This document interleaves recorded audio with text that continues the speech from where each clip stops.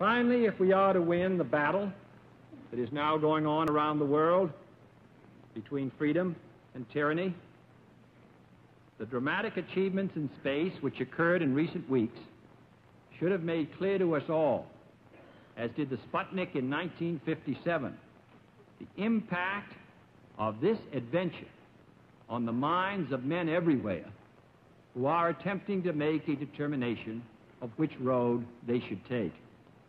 Since early in my term, our efforts in space have been under review. With the advice of the Vice President, who is Chairman of the National Space Council, we have examined where we are strong and where we are not, where we may succeed and where we may not. Now it is time to take longer strides, time for a great new American enterprise, time for this nation to take a clearly leading role in space achievement, which in many ways may hold the key to our future on Earth.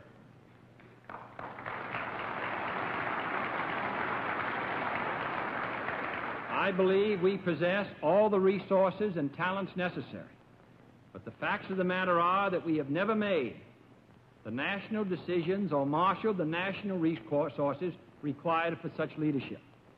We have never specified long-range goals on an urgent time schedule or managed our resources and our time so as to ensure their fulfillment. Recognizing the head start obtained by the Soviets with their large rocket engines, which gives them many months of lead time, and recognizing the likelihood that they will exploit this lead for some time to come in still more impressive successes, we nevertheless are required to make new efforts on our own. For while we cannot guarantee that we shall one day be first, we can guarantee that any failure to make this effort will make us last.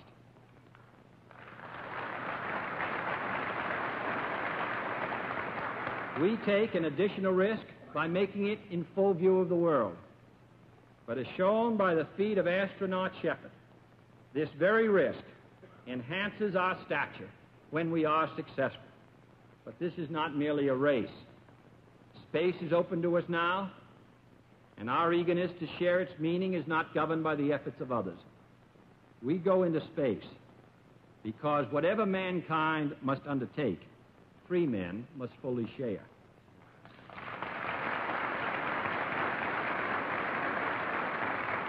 I therefore ask the Congress, above and beyond the increases I have earlier requested for space activities, to provide the funds which are needed to meet the following national goals.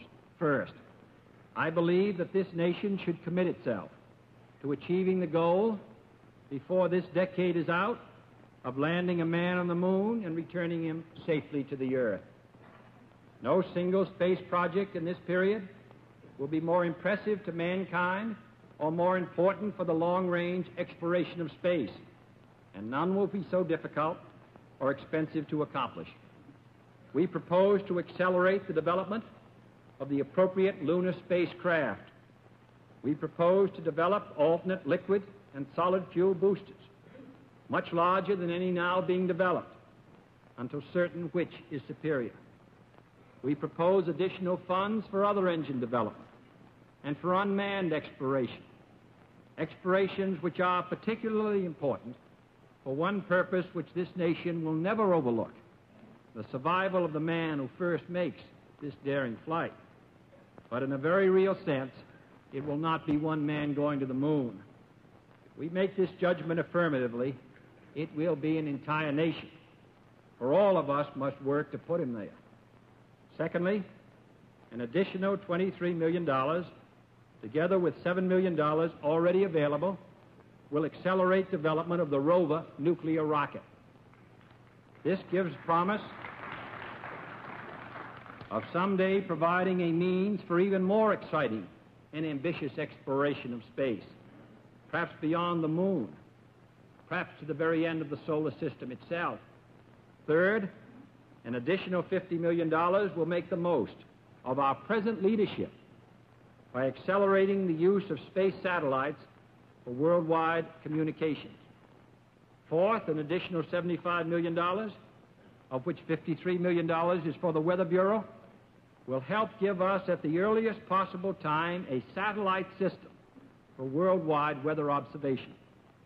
Let it be clear, and this is a judgment which the members of the Congress must finally make. Let it be clear that I am asking the Congress and the country to accept a firm commitment to a new course of action, a course which will last for many years and carry very heavy costs, $531 million in fiscal 62, and an estimated $7 to $9 billion additional over the next 5 years. If we are to go only halfway or reduce our sights in the face of difficulty, in my judgment, it would be better not to go at all. Now, this is a choice which this country must make, and I'm confident that under the leadership of the space committees of the Congress and the appropriating committees that you will consider the matter carefully. It is a most important decision that we make as a nation. But all of you have lived through the last 4 years and have seen the significance of space and the adventures in space. And no one can predict with certainty what the ultimate meaning will be of mastery of space. I believe we should go to the moon. But I think every citizen of this country, as well as the members of the Congress, should consider the matter carefully in making their judgment, to which we've given attention over many weeks and months, because it is a heavy burden, and there is no sense in agreeing or desiring that the United States take an affirmative position in outer space unless we are prepared to do the work and bear the burdens to make it successful. If we are not, we should decide today and this year.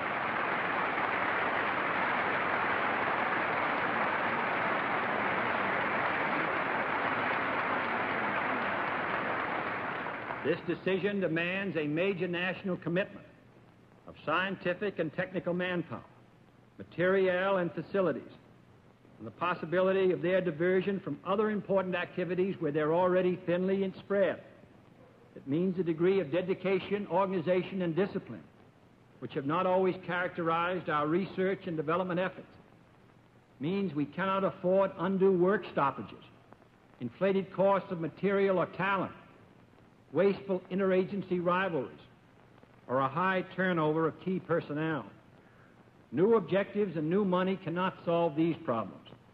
They could, in fact, aggravate them further unless every scientist, every engineer, every serviceman, every technician, contractor, and civil servant gives his personal pledge that this nation will move forward with the full speed of freedom in the exciting adventure of space.